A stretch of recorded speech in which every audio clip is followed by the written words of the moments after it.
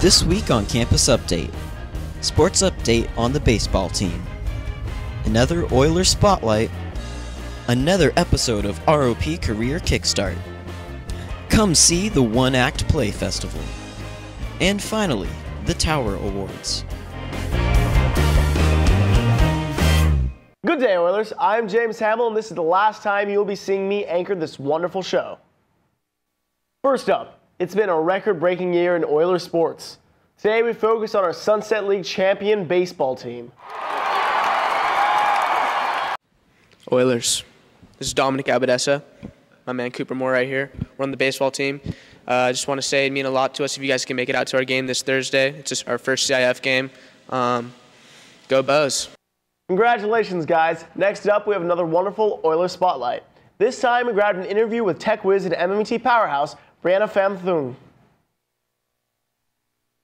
I've been a part of APA for 3 years, so I got into APA as an MMT media major, and my junior year I started playing in the shows, and senior year I'm doing both. I got put into the guitar class freshman year, and that's really how I found out about APA, and Mr. Knight convinced me to audition for the media side. So I said, okay, why not? So I did, and ever since that guitar class, I've been playing guitar, and then I started getting into bass. And so Mr. Knight said I should try out for the bass parts, so I did. And he put me down for playlists, which is how I got my start in bass, and ever since then, I've been playing bass in the shows. On the music side of MMET, I play bass, and for Retrofest, I am also playing keyboards. And on the media side, I help with a lot of behind-the-scenes work, so just getting all the video content ready for the show. I do photography, and I also film, and I'm also a live video director, so I decide what the audience sees and what it doesn't. Man, it's too bad she's a senior. We could use more students like that. That reminds me, you could follow in her footsteps as a member of the Campus Update team. Let's find out more in another installment of Career Kickstart. But wait, I need to go over here. Do you have a burning passion for journalism? Do you want to take it upon yourself to dig up the best stories and broadcast them for the school to see? Then join us at Campus Update. We are always looking for new and eager students to join the team. Jobs include shooting, editing, and getting hands-on experience in our state-of-the-art TV studio. All the seniors will be graduating soon, including myself, and we'll need someone to fill our shoes. If Campus Update isn't your jam, maybe music tech is.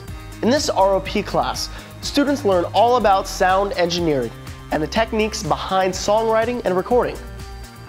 Learn about microphones, DAWs, mixing, music theory, and more. At the end of the class, you will get to write and record your very own song using professional level gear.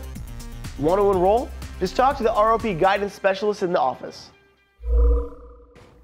That's right, you can join the Campus Update team and find out how I just went from one set to the other. Or did I?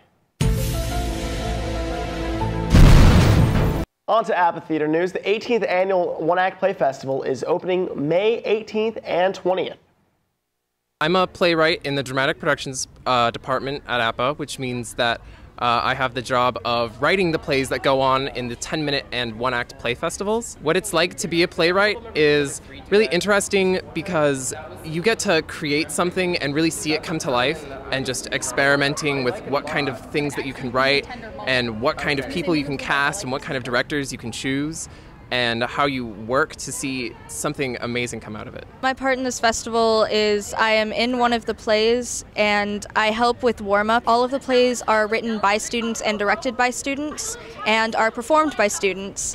And there are 6 in the play festival. And in the play festival, the actors are peers with the directors, so they have a lot to do with the blocking and stylization of the play itself. A lot of times actors are not as afraid to tell the director that they don't like something, so they will be more likely to contradict the director or the playwright, which also allows for new blocking styles that oftentimes end up better than they would have been because you have more minds working on the same project, and it ends up being better than the playwright could have pictured it on paper. So I'm one of the 9 directors we have in the Dramatic Productions class, which is our class of directors and playwrights. Within the festival, we have 6 plays going on, so I'm one of 6 plays. I also work with my assistant, Rachel Ford, who is helping me with the show. Come see the One Act Play Festival, May 18th and 20th, 7:30 p.m. The year is wrapping up, Oilers, which means the Tower Awards ceremony is next Tuesday. Let's find out the details. When I'm choosing nominees for a Tower Award, for literature, I look for somebody who both excels at class discussion and analyzing literature, and then also writes really solid papers. And when I nominate for composition, the focus is primarily on composition and paper writing.